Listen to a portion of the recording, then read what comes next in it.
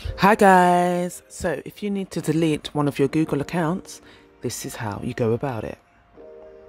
Scroll to the left and click on manage your Google account. Then you'll be presented with a screen. You just need to scroll right down to the bottom to where it says delete your Google account.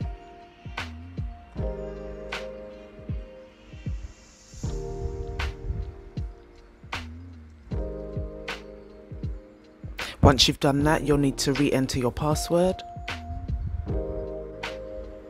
and then you'll be sent a verification code to your phone or email. Once you receive that code, put it in right here.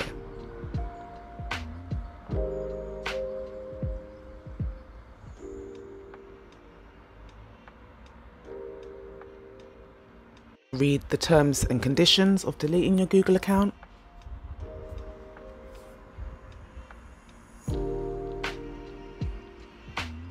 And once you tick the relevant boxes, you'll be able to then click on the delete your account button.